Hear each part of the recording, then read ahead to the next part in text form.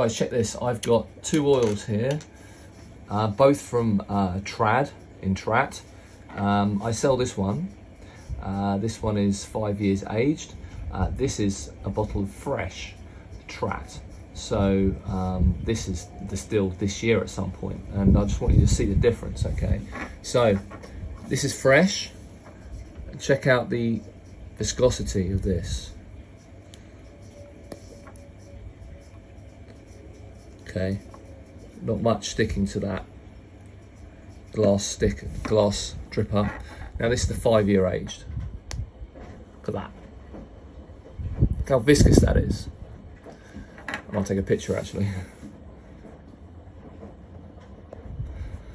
Okay, and the viscosity is not the only thing that has changed in the last 5 years. I can tell you by sniffing this one this morning, this is an absolute shadow of what this is with 5 years aged.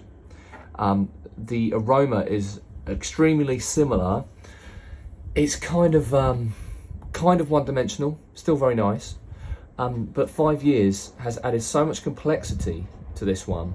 The fruity notes are coming through, the strength is coming through, the sweetness is coming through, and the longevity is coming through a lot more than with this one. So, what can we do with this? Look at that. Look at it wobbling around in there. What can we do with the look at that bubble. So slow. So viscous. Well, what can we do with this? Not much really. I'm gonna really get these out of here. I've got a tola, really, not a lot. I'm gonna throw it into a small bottle and age it until it gets like this. Because this, for a cultivated oil, is really nice and complex. This, as a